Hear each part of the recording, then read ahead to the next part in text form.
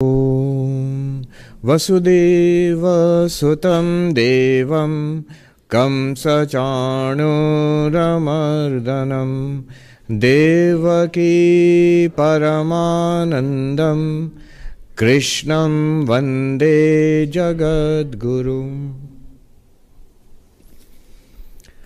Alright, welcome back to the Bhagavad Gita class. There was, I know, an interruption, and I'm entirely to blame, but we are back again, at least for a while. We are doing the 12th chapter of the Bhagavad Gita. 18 chapters. We have started the 12th chapter, and the 12th chapter is called Bhakti Yoga, the yoga of bhakti, the yoga of love, of devotion. It's a very beloved chapter. Many people begin the Bhagavad Gita with the 12th chapter. Arjuna begins by asking a question that you have taught us better. Whose yoga is better? And that's how he phrased it. And Sri Krishna's answer was unambiguous. For people who are partial to the way of knowledge, like many here, it is difficult because Sri Krishna says the way of love is better. The one who follows the way of love, way of devotion, knows yoga better, is a better yogin. Why? And Krishna answers that too. He says that for those who are embodied in the sense everybody is embodied. Every yogi is only because you are embodied that you are a yogi. But those who are deeply attached to their bodily identification, it's sort of unshakable. I am this body, this person, and that's it. Nothing more than this. So this one, it's very difficult. Krishna says it's very difficult for such a one to follow the path of knowledge. Whereas the path of devotion is easier. Easier in many respects.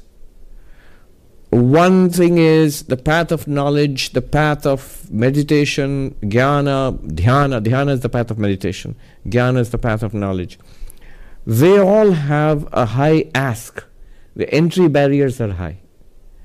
So, in the path of knowledge, we know, they say the adhikari, the qualified student, has to be a person who has strong viveka, vairagya. These terms we are familiar with. The discernment between the eternal and the non-eternal, that there is some ultimate reality and this world is transitory and ever changeful, and then followed up by dispassion for this changeful transitory world and the pursuit of that eternal reality.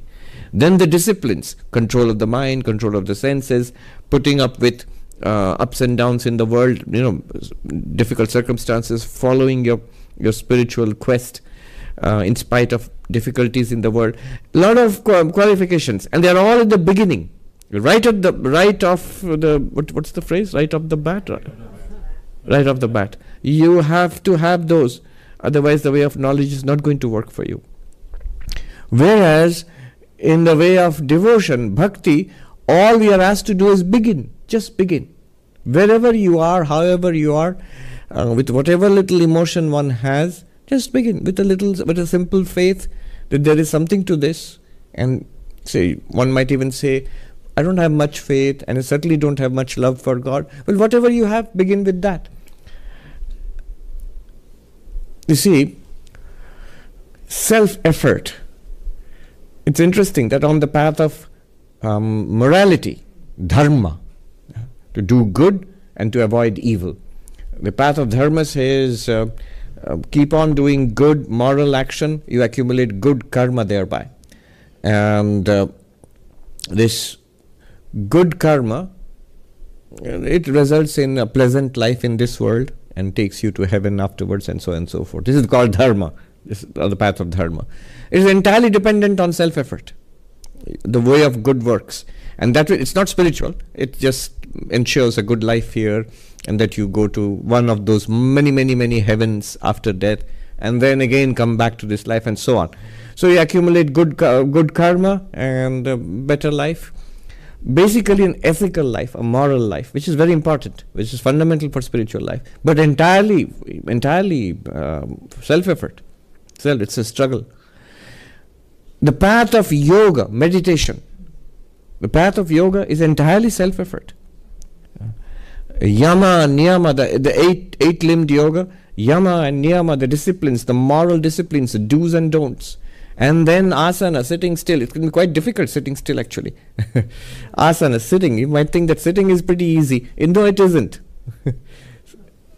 Try sitting like a yogi for hours and hours. It isn't easy. The pranayama. You might think even breathing is easy. But do we have to learn breathing? Yes, we have to.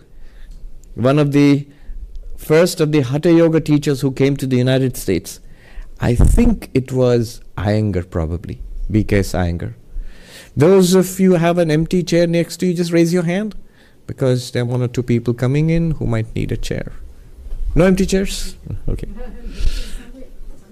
Yeah, so the younger people can come and sit in the front.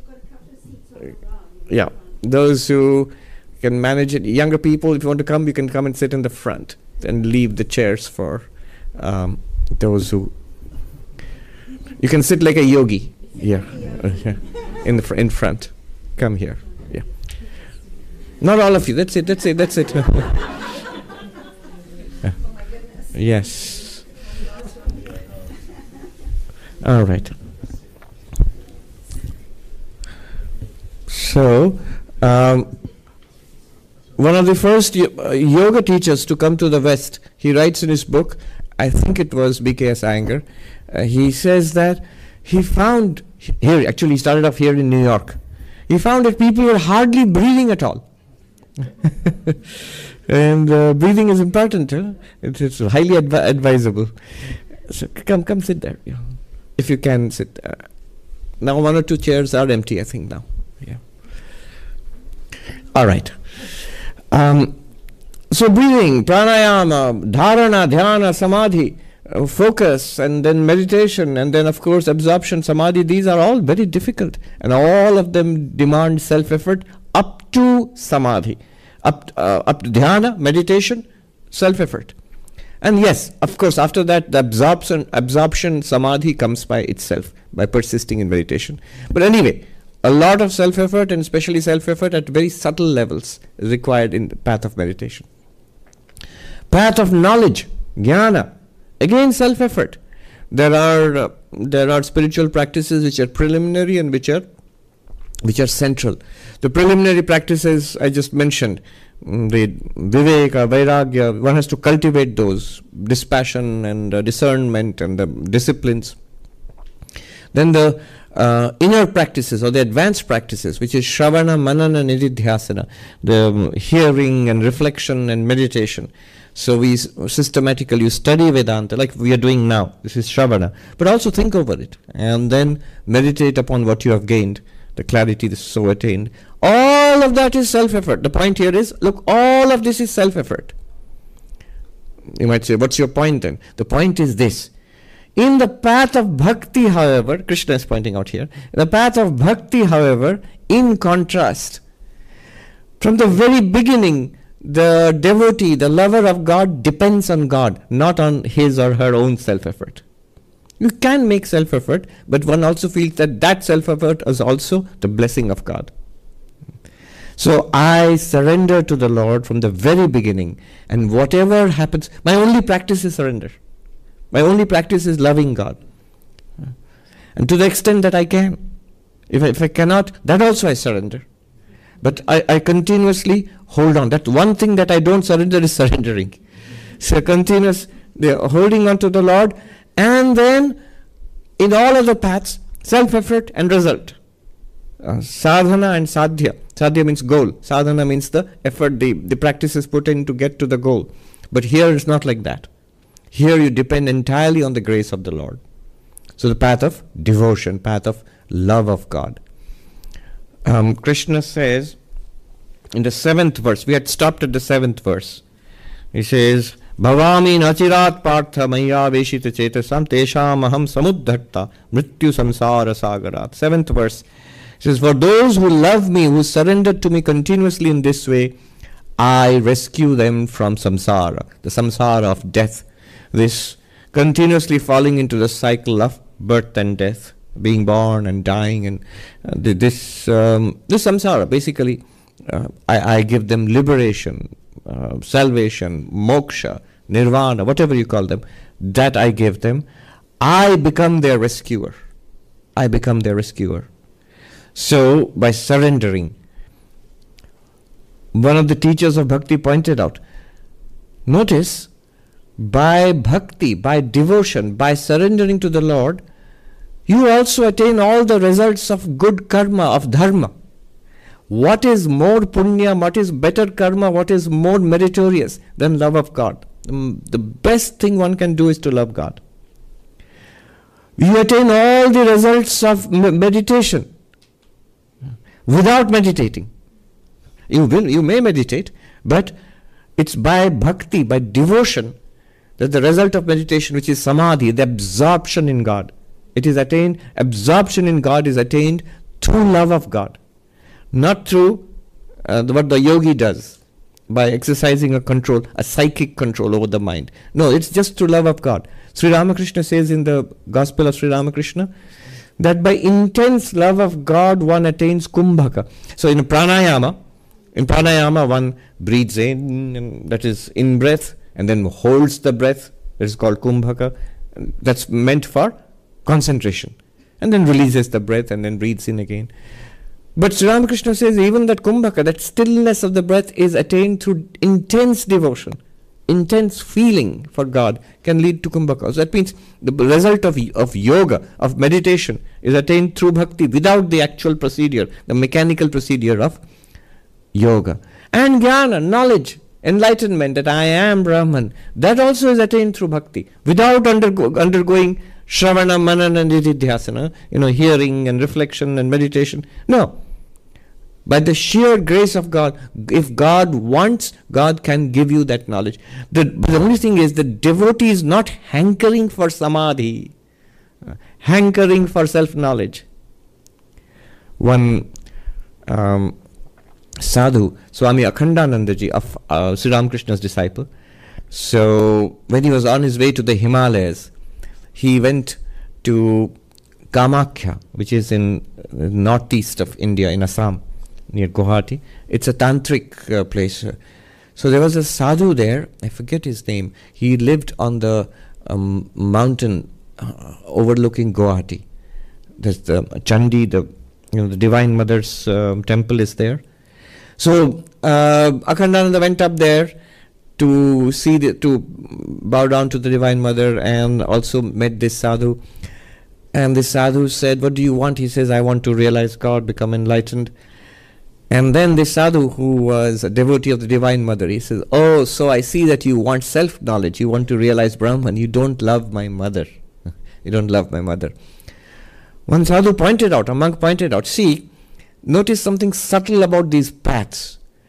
The doer of good wants the good karma, the ethical life, and the result of that is not loving God as such. The yogi wants peace of mind. Yogas chitta vritti nirodhaha. Yoga is the cessation of the movements of the mind. The absolute stillness of the mind is what the yogi values. The jnani values self-knowledge. I am Brahman. Yes, they all pay lip service to God. By the grace of God I shall attain samadhi. By the grace of God I shall realize I am Brahman. But they don't actually love God. They do after a fashion, but that's not the whole point. That's not the point. The bhakta, the devotee points this out. You don't actually love God. You want something from God. No, something very high, no doubt about it. It is the devotee who loves God. And God responds to love. God responds to love. Only thing is, the devotee will get all of this, the bhakta will get all of this, will get enormous good karma, will get samadhi, deepest meditation, will get self-knowledge, aham brahmasmi, ityakara jnanam, this kind of knowledge that I am Brahman. All of this will get. However, the devotee doesn't want these. Devotee doesn't have a wish list. So I love God, so when am I getting enlightenment? Not like that. I am entirely at the mercy of the Lord. If He wishes to give me, if He, she wishes to give me, will do that. I am happy. If it does not wish to give me, or maybe later on, that's also I'm happy about that. So this is the advantage of bhakti. Now, how does one become a lover of God like this? Because Sri Krishna is saying this is the best kind of yogi. And this is done with so much sweetness. So much sweetness. It is joyful. It is beautiful. So how does one become this bhakti yogi, the yogi in the path of love? Now we go into the actual practices. 8, 9, 10, 11 and 12 as a sort of summing up. The practices involved in this absorption in God through love, through surrender, depending on God. So what is to be done? 8th, very important verse. You can repeat after me. Mayy mana ādhatsva, mayy mana ādhatsva, mayi buddhiṁ niveśhaya, mayi buddhiṁ niveśhaya, nivasiṣhyasi mayyeva, nivasiṣhyasi mayyeva, ūrdhvaṁ na sanśhayaḥ, ūrdhvaṁ na sanśhayaḥ. So what is to be done? Fix your mind on me alone. Let your intellect rest in me. You will live in me alone hereafter. There is no doubt about it. So verse number 8. Fix your mind and intellect. Manam is mind. And intellect, buddhi is intellect. So fix your mind and intellect on me. What is to be done? What is the practice now in this path of devotion? And Krishna says 2 things. Only 2 things to be done. Only 2 things. Not a long list of preparations, practices. No, just 2 things. Mind and intellect, fix on me. Fix on God. That's it. But that's a very big thing. And then He will give. In the path of devotion, it's full of concessions. The next verse will be, if you can't do this, do this. Then verse after that will be, if you can't do that either, then do this. There will be 4 verses like this. But first, this is the core, this is the essential message. Fix your mind on me, fix your intellect on me. What's the difference? What's the difference? Mind is thought. Intellect is understanding. And there it is defined. Those who have studied Vedanta Sara, you will understand the difference between the two. In Sanskrit, the definition of mind, sankalpa vikalpatmakam manaha. Mind is that which takes up, which is basically a processing thing. Various kinds of thoughts keep churning around. This or that. Niśhayatmika buddhi. Intellect is that which is the determinative faculty which comes to an understanding. That is buddhi, intellect. So the mind goes through either this or that. Should I do this? Should I do that? The intellect says, this is to be done. Is it like this or is it like that? The intellect says it's like this. The intellect is the one which understands. We have all gone through this process. When we are students, remember trying to solve a mathematics problem, for example. When you are churning it around in your mind, that's the mind. And when you get it, the aha moment, all right, I've got it now, I understand. That is the intellect. Intellect says, now I get it. It's the intellect which says, I don't understand. It's the intellect which says, I do understand. It is like this. The mind is the one which keeps processing. So various kinds of thoughts. So all our perceptions, they finally go to the mind. All our emotions are in the mind. What you feel about different things. All the thoughts about the world and yourself and people are in the mind. And the knowledge, the understanding, it's basically the same instrument, inner instrument. It's called antakarana, inner instrument. One level is mind, another level is intellect. Intellect is a higher level. Intellect is the level of understanding. Now both have to be focused on God.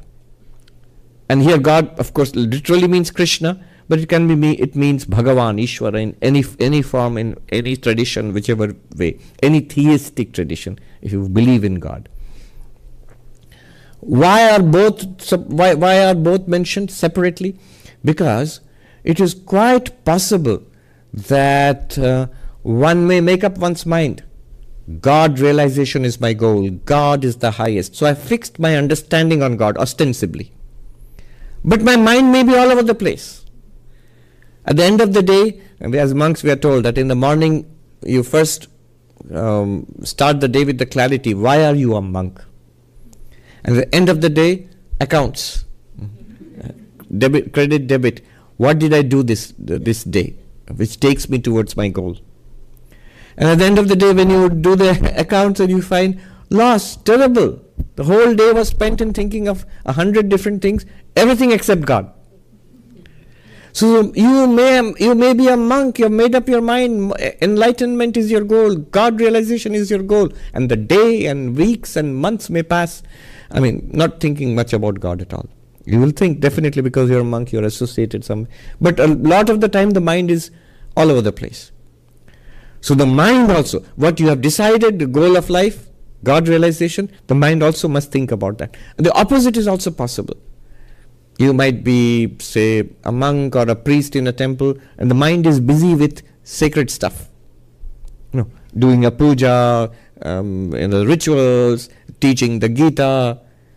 But the intellect may not take that as the highest. The intellect may just think that, priest in a temple. So the intellect might be thinking, so how many people came today? How much money was given for the temple? And am I going to get a new roof for my house? That's a priest. The goal is not God realization. The goal is money or fame or power or something like that. So the intellect and the mind both have to be fixed on God. That's why they are mentioned separately. Our relationship with God is eternal. It's already there. It's already there. But we don't feel it. See, from an Advaitic perspective, you are Brahman. You are Brahman. Our connection is eternal.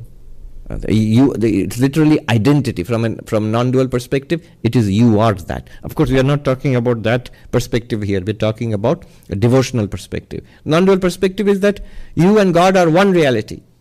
Somebody sent me a cup from the United Kingdom. And it said, the cup has a smiley face and it says, OMG, I am G. G is God. But we are not talking about that here. We're talking about devotion to God. Even the devotional relationship with God is eternal. But the problem is here's the thing, here's the problem. The problem is we don't feel it. It's not in our experience. We may believe it, but we don't feel it. Now the question is, why don't we feel it? Why isn't it our experience that God is real and we are eternally connected to God? Why isn't it there? The reason is these two. Mind and intellect. These two are connected, are scattered in the world. That's why we don't feel our connection with God. Mind and the intellect are world-oriented and are scattered in the world. That's why we don't feel our connection with God. Swami Prabhavanandaji in his very beautiful book, the Sermon on the Mount according to Vedanta. So it's a commentary on the Sermon on the Mount in the New Testament, but from a Vedantic perspective. Blessed are the pure in heart, for they shall see God. Now he raises the question, how do I know that whether I'm pure in heart or not? Blessed are the pure in heart, for they shall see God. How do I know whether I'm pure in heart or not? And he says, try this simple experiment. Just sit quietly and think that now I'm going to think about God or anything, any blessed thing, for the next 1 minute. Try. You will see within seconds other thoughts intrude. Unless you're a very trained meditator, for most of us, within seconds other thoughts will intrude. But why? How strange is it that I have made up my mind to think about God. This is my mind. I have made up my mind. And yet I can't.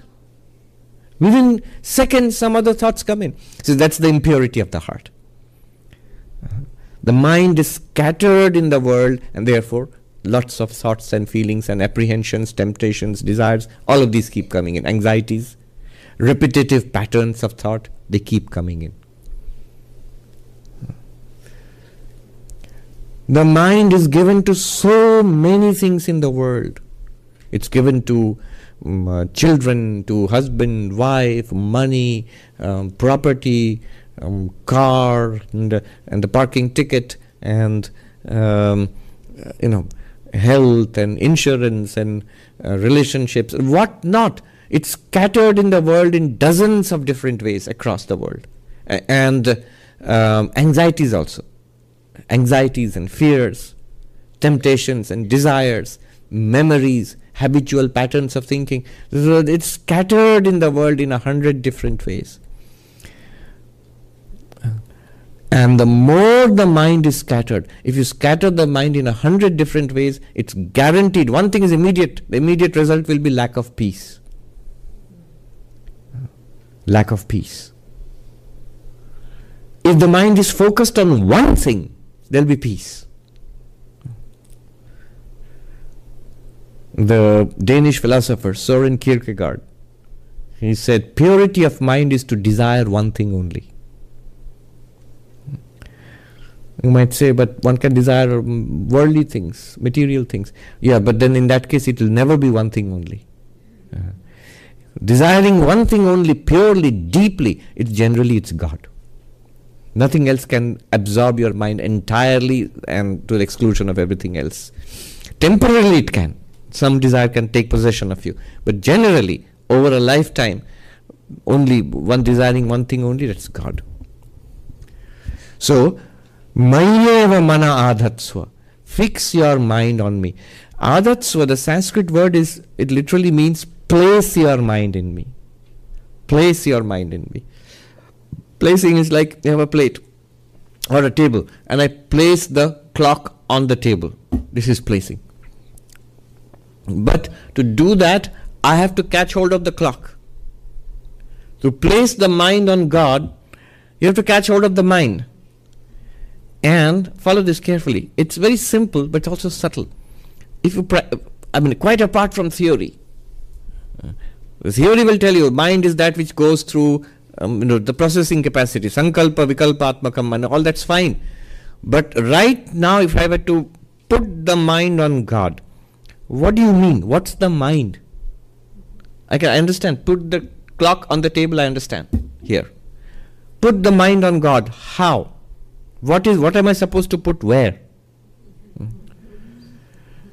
If you try to catch hold of the mind, you will find nothing. Because it's formless. It's not a physical entity. So how do we catch hold of the mind? The mind is caught hold of when it manifests. And it keeps on manifesting. When does it manifest? When it has a niveśhaya, an object. You think of, did I park in the right place? That's the mind. What was the object? Your anxiety regarding parking. But what manifested in the mind? There's no parking, no car, nothing in the mind, in your head. The mind manifested. I am hungry, if you feel. That's the mind has manifested. Hunger is the object. The mind manifests as I am hungry. So, I am anxious. I feel warm or I feel cold. All of these are objects. Heat, cold, anxiety. I get it. I don't get it. These are all objects. But what's manifesting all throughout is the mind. So the mind manifests when it catches hold of an object. Saviśhyaya, in Sanskrit, viśhaya. When an object is there, then the mind manifests as what's called a chitta vritti, a movement in the lake of the mind. And each movement has a content. The content is the object. Why am I saying all this? Here is the point. Placing the mind on God means replacing the content of the mind with God. The mind keeps on. Right now you'll see, the mind has many objects. And it goes from one thing to another thing to another thing. Instead of one thing to another thing to another thing, you replace it with God and God and God. In whichever form. It could be Krishna, it could be Rama, and so on. Just by the way, a little aside. The way of knowledge and the way of devotion, we sometimes make, an unnecessary division. Someone might say that, that I am not the body, not the mind, I am witness consciousness, Vedanta, right? That's my thing. And all this, what is all this Rama temple? And I just read Hanuman came into the Rama temple this morning, and this is the big news. This kind of thinking, looking down, it's a big mistake. So the Jnani looks down on the Bhakta, thinking that's for silly people, dumb people. And the real thing is, I'm not the body, not the mind, I'm pure consciousness. No, it's the same reality. That's the beauty of Sri Ramakrishna. He says in Bengali, but in the English equivalent would be a pie or a piece of pizza. If you eat it like this and if you eat it like that, you're literally eating the same thing.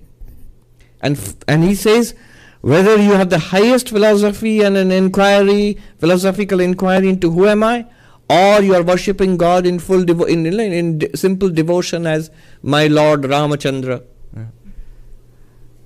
you are actually experiencing the same reality. So it is there's no need to think that this path is superior, that path is inferior, or this is true and that's false. This is real spirituality, that's superstition. Not at all, not at all. In whichever way. So this is just an aside. Back to placing the mind on God means replacing the object of each vritti with God. And that one can do in many, many ways. Many, many ways. I heard from a senior devotee here that Swami Tathagatananda ji told her that if you want to be saved, read holy books. Read holy books means what? Suppose I say that I cannot meditate on God all the time, fine. But keep your mind on God or something related to God, a scripture, the stories of the lives of saints. Read. What is reading doing? It's giving an object to the mind. So you're placing your mind on God through that reading. You can place your mind on God through the mantra, if you have been initiated into mantra. So how to place the mind on God? And the same thing applies to the intellect also. The intellect generally concerns itself with the world outside. So it is continuously analyzing the world, trying to understand the world. In our common sense, in our day-to-day life, also inquiries in science and philosophy, it's all an inquiry into the world. And here Krishna is saying that inquiry should be about God. And the most powerful determination to make in the intellect is, my goal is God realization. To tell yourself that I am a God seeker. That determination. Who am I? What am I? I am a spiritual seeker. It's not just for monks and for Mirabai and Ramakrishna. It's true of Mirabai and Ramakrishna, it's also true of me. I too am seeking God. Let that be my identity. That's the intellect. The intellect has to make up its mind. Who am I? What am I? What do I see myself as? One might think, but Swami, that might be true for you, but it's not true for us. No. Krishna is speaking to Arjuna. Arjuna is a warrior in the middle of the world. He is married, he has children and grandchildren. They're all actually pretty old. If you calculate the years, they're all senior citizens, all of these people who are fighting wars and stuff. They all had grandchildren, yes. So they had wives and children and grandchildren, they had kingdoms to run. They were men of the world, the people who Krishna is talking to here. So, yes, you can be in the world, you can be in an ashram, you can be in a mountaintop, you can be in a forest, or you can be in a city, and your whole goal can be God realization. in and through the activities of the world. In fact, maturity is when you are spiritual. So it's not that you have to actually formally become a monk. You become monk-like. You become spiritual. You see yourself as a spiritual seeker. Wherever you are, whatever the profession is, whatever the profession. The worst of professions is fighting a war. And Arjuna is fighting a war. In the middle of that, if he can be spiritual, we can all be spiritual. There's no excuse. So the buddhi, the intellect must make the determination, I seek God. Goal of life is God realization. Goal of my life is God realization. I can, I should, and I must seek God. This identity. Many of us have already got it. That's why we are here actually. But to make it very explicit in our minds, this is who I am. You'll immediately get peace. A little bit of peace at least, and continuous, you will get it. The moment you make up your mind. I am a God seeker.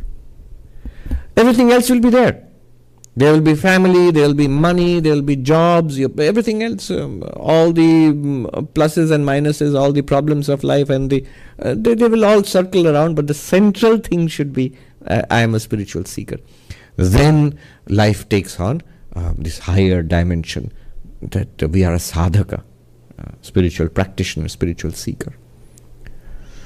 Now, once having done that, then you see how do you place mayy ādhatsva? How do you place the mind on God? Place it in time. This is the time for meditation. This is the time for prayer. This is the time for the Vedanta class.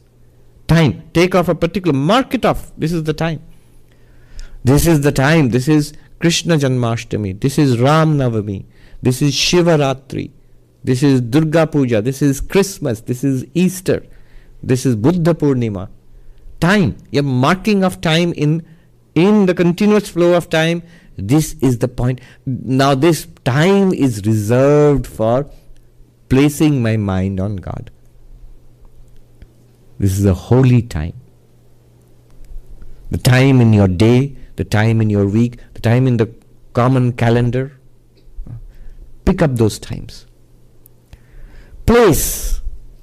This corner of my room is reserved for meditation and nothing else, for my devotional practices and meditation. This is a meditation center. This is a shrine. This is a temple. Place. You're picking up particular places. Mayy ādhatsva. There the mind, in that place, the mind will be given to God. In that time, the mind will be given to God. You see, in space and time. So this is Ayodhya, this is Kashi, this is Banaras, this is Makkah, this is Jerusalem, Assisi. These are places, space. Look, it is true what Vedanta says. All times, one should think of God at all times. And one should think of God at all places, because God is in all time and space is in God. It is true. The ones who have made these arrangements, holy place and holy time, they know this. They know this very well. They know it better than us. But still they have arranged these things. Why? Why? This helps us to place the mind in God. Mayy ādhatsva. Place your mind in me. Little bit of Sanskrit. The original verse says, Mayy, in me alone. To the exclusion of everything else. Place your mind. And then it says, mayi buddhiṁ niveśhaya. Merge your intellect, or, niveśhaya literally means like segue, like merge it in. So, like you merge traffic, like that. Mayi buddhiṁ niveśhaya. So the commentator says that eva, only in me, that should be added to into that buddhi also. So only in me keep your mind, only into me merge your intellect. In the intellect, make up the intellect that I am, my goal of life is God realization. Whole of spiritual life in Buddhism begins with this. This is called samyak drishti. Samyak drishti.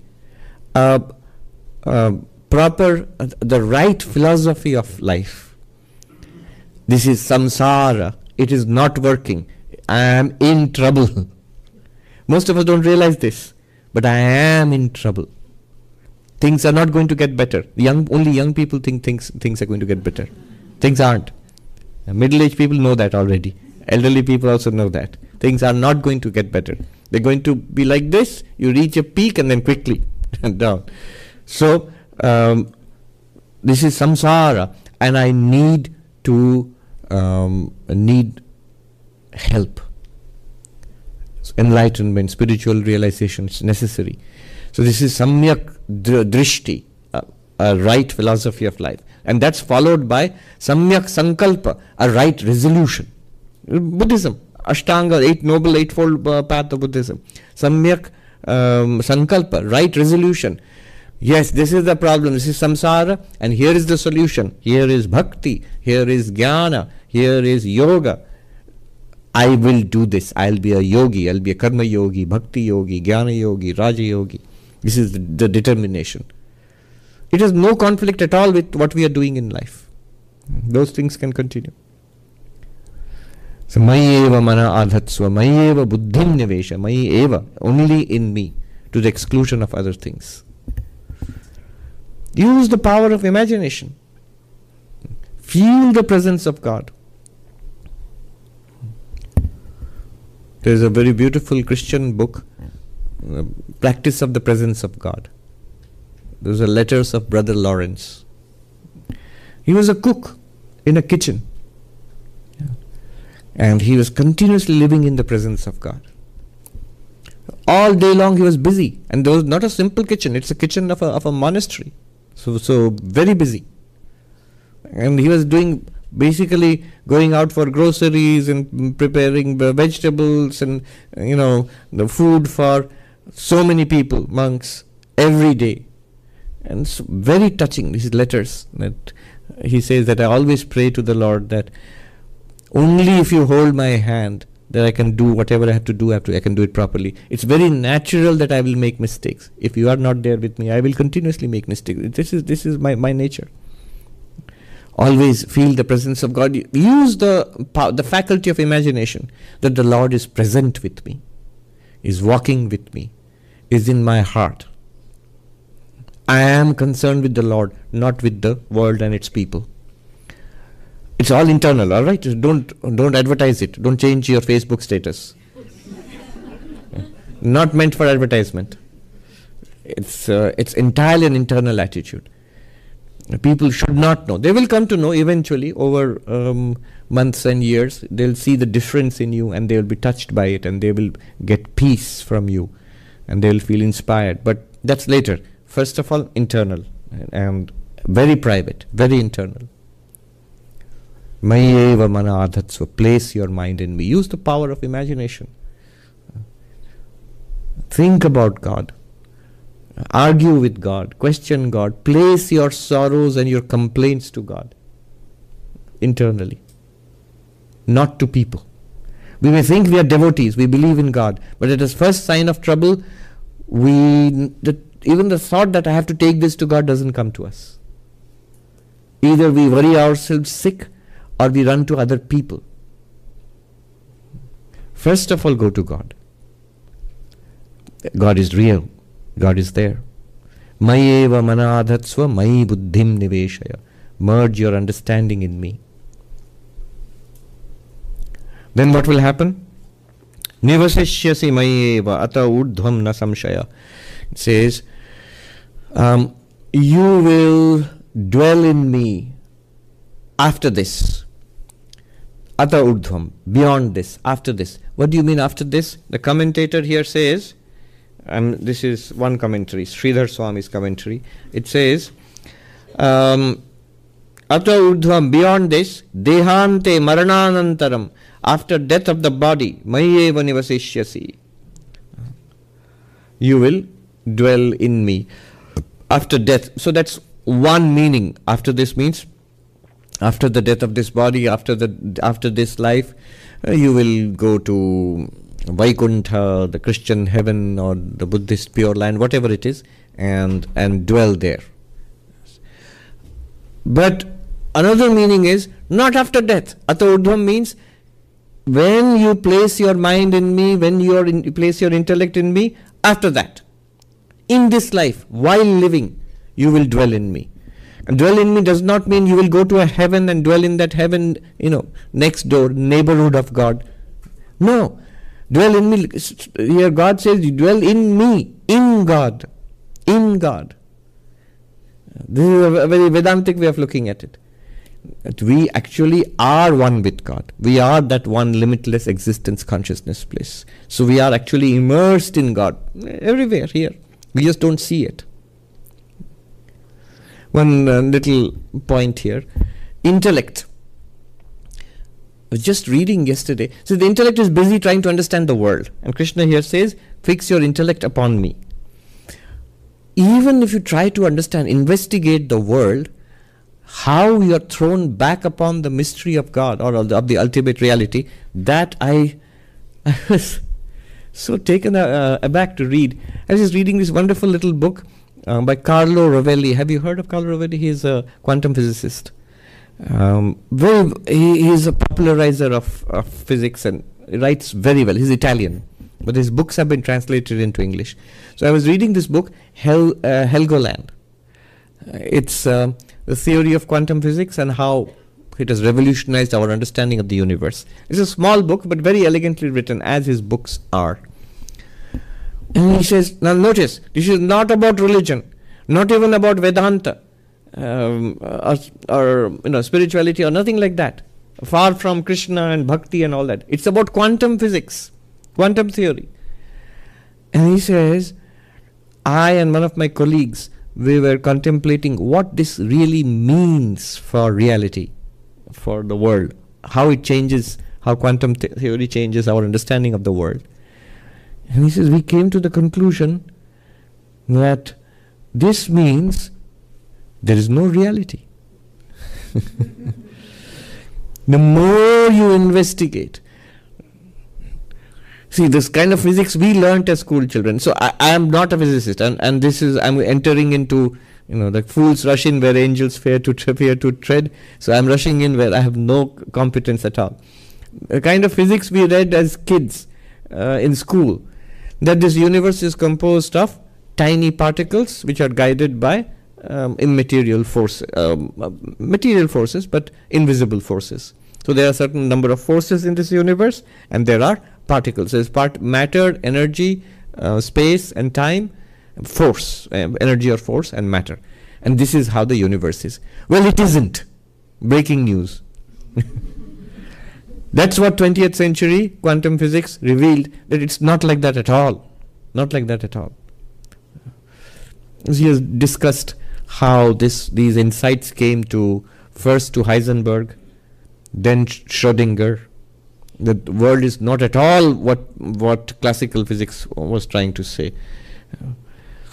And that drove, and Carlo Rovelli mentions, that drove Schrödinger to his interest in Advaita Vedanta.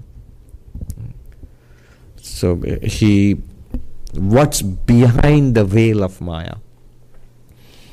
Of course, according to Carlo Rovelli, all our investigations, and this is not even Vedanta or spirituality or not even philosophy, it's just hard science. This is all our investigation shows behind the veil of Maya there is nothing. The veil of Maya is all that there is. So this is an investigation into the objective nature of things. We know from a Vedantic perspective what we want to say. And then at the end of that book, it's all about Nagarjuna. The theory of emptiness, the emptiness people in the school of emptiness in Buddhism. And then he says, I was breaking my head trying to understand what quantum physics means for this world, for our understanding of the universe. And then I came across somebody, I would keep coming across people who said, have you read Nagarjuna? And when the umpteenth time somebody said, have you read Nagarjuna? I thought I'd give it a go. And I read this book, the verses on the middle path, Mula Madhyamaka Karika, written 2000 years ago by this Buddhist monk. And he says it was a revelation to me. He read the book translated and commented by an American analytic philosopher, J. Garfield, who happens to be the teacher from whom I studied Madhyamaka Buddhism. So I dashed off an email to him today. He's very famous for completing all his email same day, 24 hours. So he lived up to his reputation. I just got back an email from him. I said, did you know that this connection between quantum mechanics and the interpretation of Nagarjuna, especially your interpretation of Nagarjuna, by Carlo Rovelli? And he said in his email, yes, I actually met Carlo Rovelli and we had a discussion. And we're going to have a discussion on, we hit it up very well, and we're going to have a discussion about this on Dutch TV very soon. So you see, even a scientific investigation, buddhi, if you investigate the world, you end up with a paradox, at the very least. You might say, what is the alternative? The alternative could be that you could have completed physics. You could have just said that, yes, what we studied in school, that's the final answer. There are these little bits of matter pushed along by forces, and that is the universe, finished. Physics is complete. No. So, mayi buddhiṁ niveśhaya. The intellect also should be fixed on me, on God. That's a theistic answer. The commentator also here says, he gives an interesting addition. Natra samśhayaḥ. There is no doubt here. There's no doubt here. You will dwell on God. Obviously, we are already dwelling in God. We don't experience it. But if you fix your mind on God and you fix your intellect on God, you will experience it. You will feel very soon it will become a living reality for you. And then he says at the end of this particular life, this commentator here gives a nice quotation. Dehante devas tarakam parabrahma vyachaste. If you live like this, at the end of your days, the moment of death, God will give you what it says is the Tarak Brahma mantra, which will liberate you at the point of death. This is a nice connection to what Sri Ramakrishna saw in Kashi, in Benares.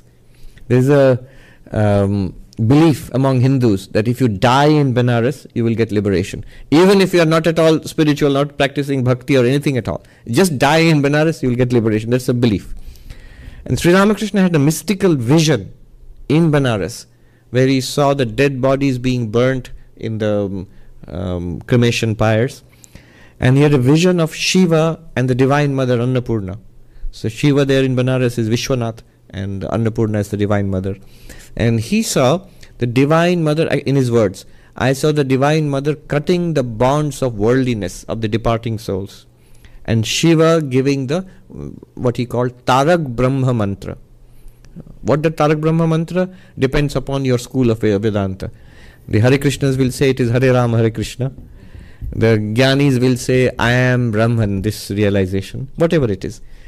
So Shiva gives you that realization. The Divine Mother releases you from all worldly bondages, and Shiva gives you enlightenment. You are free from samsara at the point of death. He mentions this. And he says you don't have to live in Kashi and die there. If you fix your mind on God, fix your intellect on God, and live like that. So that's still a tall order. In case you can't do that, there are easier alternatives. Good. Somebody had a question. If you have a question, there will be a microphone. They'll come to you with a microphone. Raise your hand. The lady here on this side. Yes. Tell us your name and ask the question. Pranam Swamiji, I'm Meenal. I'm just still trying to dwell a little bit on the subtle difference that you mentioned between the mind and the intellect. Am I right in thinking that the mind is all my thoughts and the intellect is a distillation of those thoughts? Intellect is understanding. I'll give you the technical definition, and then it will help us to notice what is intellect and what is mind. Intellect is, the technical definition is niśhayatmika antakarana vritti buddhi. That movement of the inner instrument. So whatever is going on internally, first person is the inner instrument. Again, the distinction between inner and outer instrument. Outer instrument is our five senses, which are in touch with the world. Eyes are in touch with forms, ears with sound, nose with smell, and so on. But the mind is not directly in touch with the external world. The mind is in touch with the inputs given to it by the sense organs. So the mind is entirely internal. That mind, the inner instrument mind, has certain subtle different functions. One of those functions is buddhi, niveśhaya. That means the determinative faculty. I am Sarvapriyananda sitting here. This is knowledge for me. This is not what I'm thinking. I need not think it. It's obvious to me. Like that. So that's knowledge. But I may be thinking many things in my mind, which might be of the nature of speculation, anxiety, emotion, desire. All of that is mind. The technical definition of mind, sankalpa vikalpatmakam manaha. So this is in Sanskrit, it's called sankalpa vikalpa. The up thinking of this swinging to and fro, like a pendulum. Is it this or is it that? Various feelings, various options. This is mind. And when it comes to a conclusion, that's intellect. Could be wrong, but that's intellect. Yeah. Yes, the gentleman there. Two gentlemen there.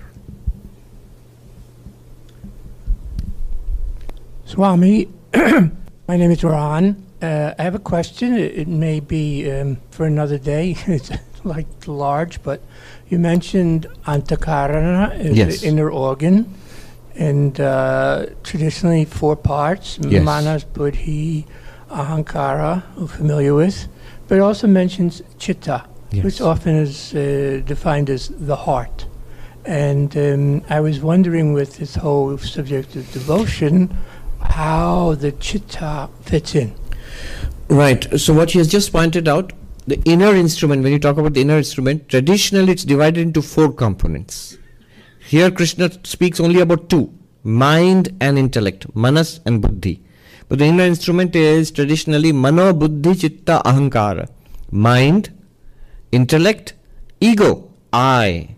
And there chitta does not mean the heart in the 4-fold division, it means the memory, the storehouse. So chitta, chit is heart, that's different. But chitta here is the memory, the storehouse, our subconscious, our storehouse of memories. So all 4 taken together, in English we would just say mind. So it includes all of these components.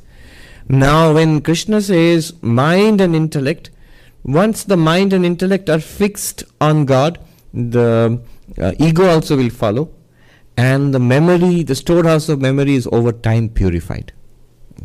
Good thoughts keep going into it. Gentleman next to you? Yes. Swami, my name is Shyam. So my question is there a way to incorporate bhakti when a theistic God doesn't appeal to you? So can you have bhakti without an object in the mind? Not so easily. Bhakti is with an object. See, the path of non-dual Vedanta is precisely difficult because of this, that when we begin to understand what is meant by non-dual Vedanta is just us, but not an object.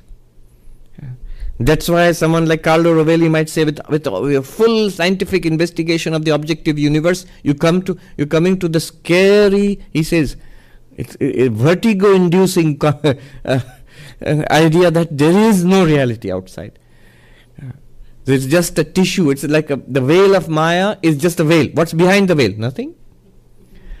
But it's not behind the veil. The reality is not an object. It's you, the subject. But the pure subject, what will the mind grasp? It cannot. It is that which illumines the mind. You realize you are that, but then what will you put the mind on? You cannot. If you really, really want an object to put the mind on, then you need God. Vivekananda put it this way. He says, it is this very Atman, as if seen from the outside.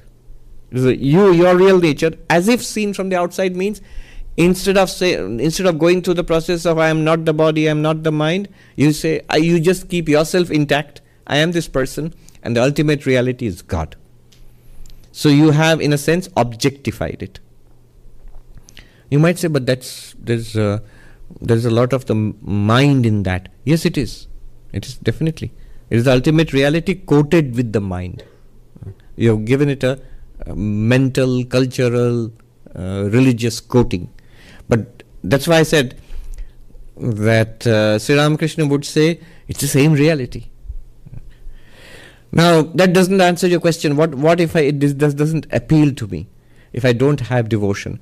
Well, so much the poorer if we don't have devotion. But still, hold on to the Advaitic path then.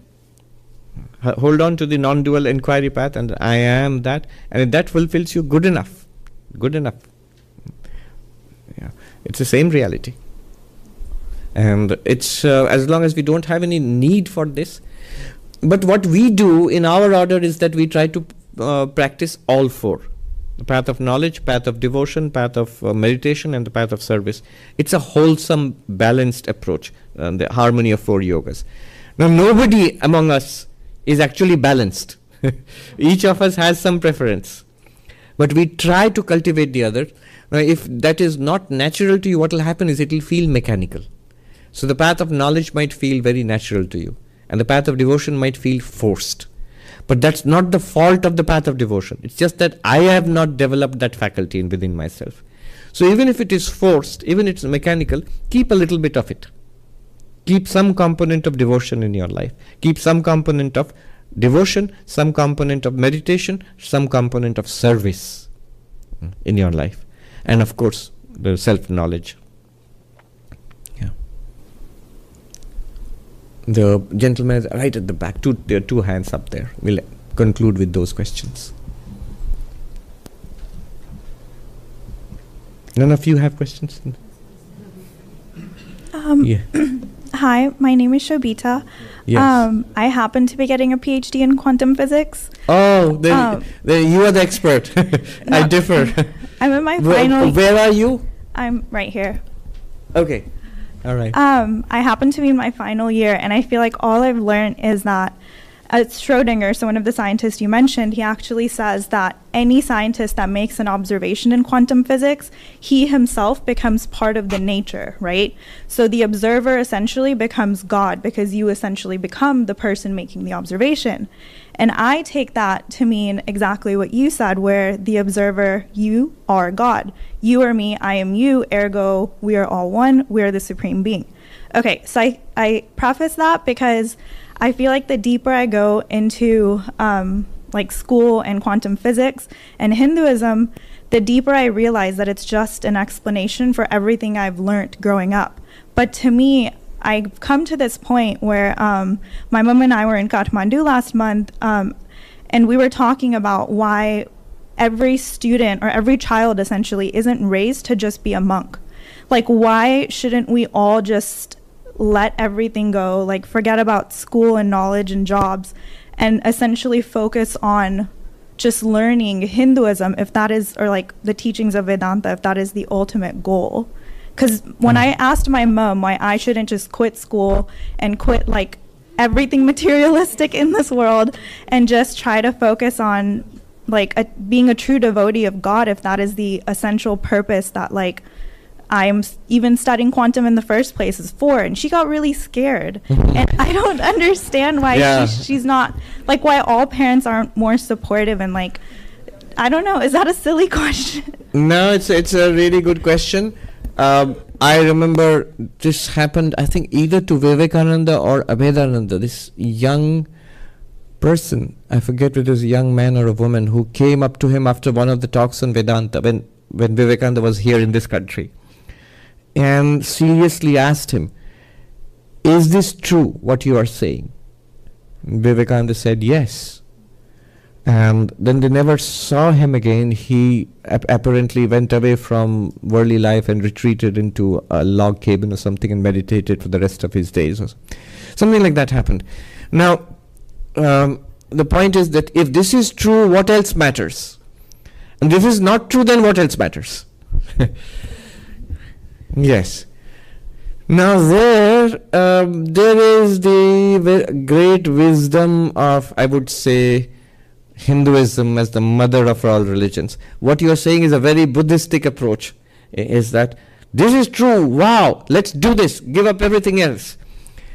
But it will not work for everybody. It won't. That's the wisdom of this ancient mother of all religions, that we are all placed in different places in our spiritual evolution. What you find absolutely fascinating will not leave a single mark on the mind of the person next to you. The other person might just shrug, all right, whatever it is. So, and you will be surprised that what is so amazing for you, the next person is not interested at all. What Hinduism does is, all right, so there are these people who are scattered on an entire spectrum. How do we help everybody wherever they are? So there must be something for everybody. Something for everybody. That's why you have Advaita Vedanta for you and Schrödinger and Carlo Rovelli. But you also have Ram and Ayodhya and the Krishna temple and the Rama temple and the simple devotion to God. You have, and everything in between. You have got this entire range, and the genius of Hinduism is to say that we are all touching the same reality in all these different ways. In all these different ways. That reality has infinite aspects, and so we can approach it through infinite different ways. But yes, what you said, absolutely. When you have this insight, then you grasp it with both of your hands and investigate it fully. Investigate it through knowledge, investigate it through devotion, through meditation, and through service. And all of that. I have a friend who is a cutting-edge mathematician. His work is in topology and is used in string theory. And somebody asked him, you're a monk, why do you do mathematics? And he said, this is my karma yoga. This is my karma yoga. God has given me this talent for mathematics, so this is how I'm serving. As long as this is one way I can serve humanity, I can serve people in science.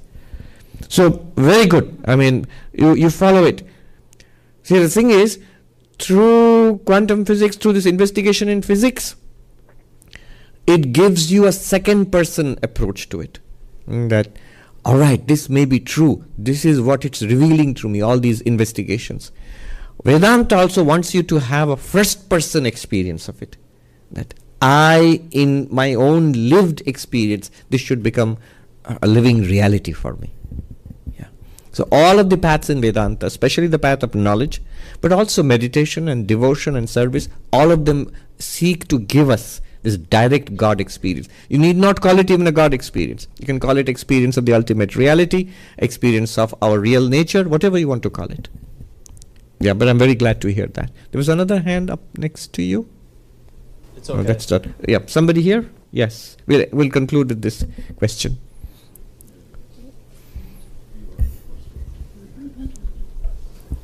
Forcing her to ask a question. Actually, I had a question in my mind and then only you said, my name is Rajonna. So I have a question. Like in my life, I've seen a lot of people with lot of devotion, but I have seen some problem with that. Again, like who are doing it correctly, that's not the thing, but who are in the journey. As you said, we should try to imagine God, right? And try to feel that. But there comes some problem with that imagination I have seen, like they get obsessed with something like superstitions in some way, like, yes, okay, this flower should be placed in this way, that way. And so what I'm trying to, and also like you said, like if you are going through some sad days, like talk to God, but then what I'm trying to say, you don't get a reply back in some sense, right? But if you talk to a friend, maybe some consolation and all that. So how to tackle those problems of devotion? Yes. First of all, we're talking about pure devotion to God. Often there are a lot of people who have some faith and devotion to God. Lots of faith. That's what mass religion is, basically. But that kind of faith or devotion is mixed with worldly desire. I want something in this world out of God. And that leads to problems. Now, love of God for the sake of God, that's number one. That's difficult, but that's what Krishna is talking about here. That leads to enlightenment and freedom. Second, yes, talk to God, but then you don't get a response. Somebody said, actually a psychiatrist said, that talk to God all you want, that's very good. The problem starts when God starts talking back to you.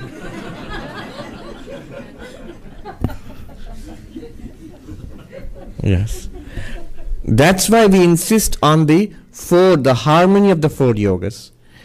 Yes, devotion, but balance it with knowledge, with a strong dose of logic and rationality and common sense. Balance it with meditation. Balance the meditation also with service, action. I was just reading, Swami Turiyananda and Swami Shivananda will end with that. They're sitting and talking, and Swami Shivananda says, in this day and age, Sri Ramakrishna's teaching was Jnana Mishra Bhakti. Bhakti with knowledge. Devotion and knowledge together. Good. So let's wrap up here. Om Shanti Shanti Shanti Harihi Om Tat Sat Shri Ram Krishna Arpanamastu.